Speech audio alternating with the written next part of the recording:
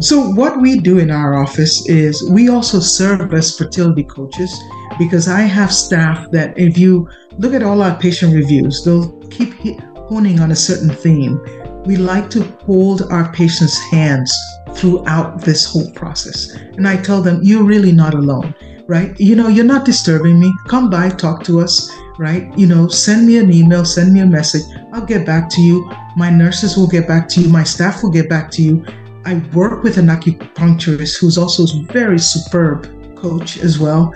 And she does the nutrition. She even goes as far as she's even gone out with my patients to their African stores or the local stores and say, okay, let's look at the food that you're buying that you like, and then let's see if we can substitute healthier options or even keep the ones you have, right? Because, nobody comes into life with a PhD in nutrition or anything. So there may be things that you really like eating.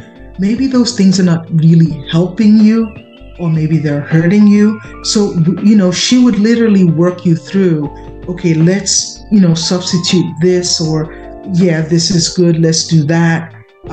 And then she looks at the whole lifestyle of the patient. How much stress are they under? We discourage our patients from taking caffeine, which just makes the stress worse anyway. And what else is going on in their life? She prescribes an acupuncture sort of program. It's not a one-time thing. And I find that our patients, they benefit from this sort of holistic approach. And then I have a counselor, a psychologist who now goes one step further, and he will work with both the patient and the partner if they're available, and sort of give me feedback.